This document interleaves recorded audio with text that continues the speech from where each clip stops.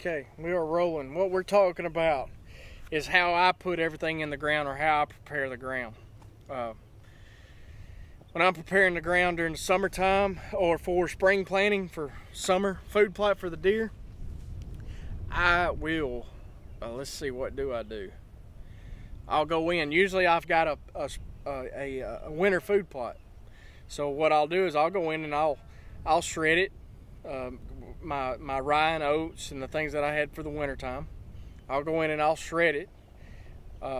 Then I'll go in and I'll spray it, and I'll kill everything that's wanting to come up. And this is usually about April the 15th, because I want to put my clay peas and my grain sorghum in the ground. Northeast Texas, I want to put it in the ground about May 1st. That's kind of the magic number for the peas.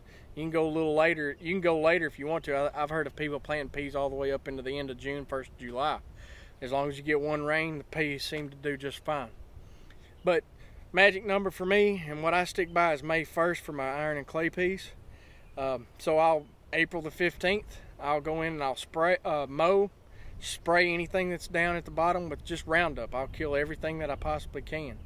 And then if I've got good dead stubble, if everything was thick, I might burn it off and just let it burn, put those nutrients into the ground, and it's just fun to go out and burn it anyway. But go out and burn it, and let those nutrients go on the ground, kill any old seed, maybe some few bugs, maybe some eggs of bugs, all these different things. Fire's just good for everything, in my opinion. So I'll burn it off, and then I'll let it sit until May 1st. And then sometime between April and May 1st, I've done my soil sample.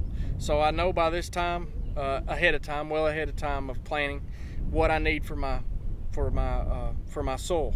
So I'll go in and I'll go ahead and put in my lime, and I'll put in, won't do fertilizer or anything, but I'll go ahead and lime it if I need lime. And then we are fortunate enough to have a no-till drill, because we do a lot of winter planting for cow pasture, for pasture, winter wheat and all, for pasture. So we've got a no-till drill. I'll just go in right on top of the ground, right over where I've sprayed and everything, and put my seed right into the ground from there. And then after I get once the peas get on up just a little ways, I'll go in and I'll fertilize what my soil sample told me to fertilize with, and fertilize, and go ahead and let those peas come on out and grow. And then just like farming, all you do is just hope for rain and you're good to go. Most cases you don't have a no-till drill, so most people are going to go out, they're going to have a disc on a tractor, and they're going to get the 2-acre food plot, and they're going to go out and they're going to disc it all up into good powder.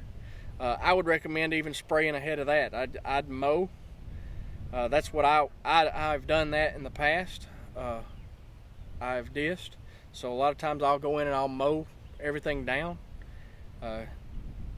Maybe even spray it after that, just to kill whatever seeds out there, whatever's wanting to grow, just to kind of get everything dead.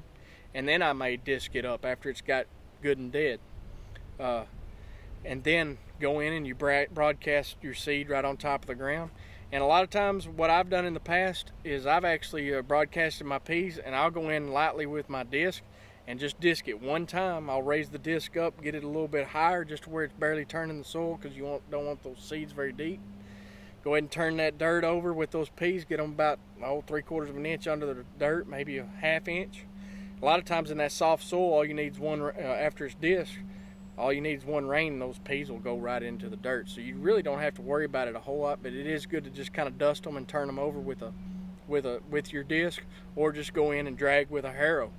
I've drugged with a harrow, but it seemed like I could, instead of going and hooking something else up, I'd get lazy and just hook the disc up and run the disc over at one time, just turn those peas in one time, and it seemed to work.